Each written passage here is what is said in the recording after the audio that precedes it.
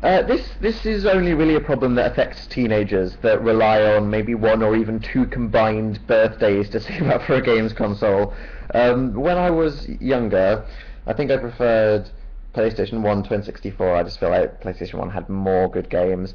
And then I got an Xbox, and I felt like the Xbox was better than the GameCube and the PS2. And then Xbox, Wii and PlayStation 3, I think Xbox is again the best, because even though the Wii has some great games like Zelda and Donkey Kong and Mario, everything that isn't Zelda, Donkey Kong and Mario is shit. So I think Xbox. But now I don't really have to care as much, because now that I have a job, I can buy all three.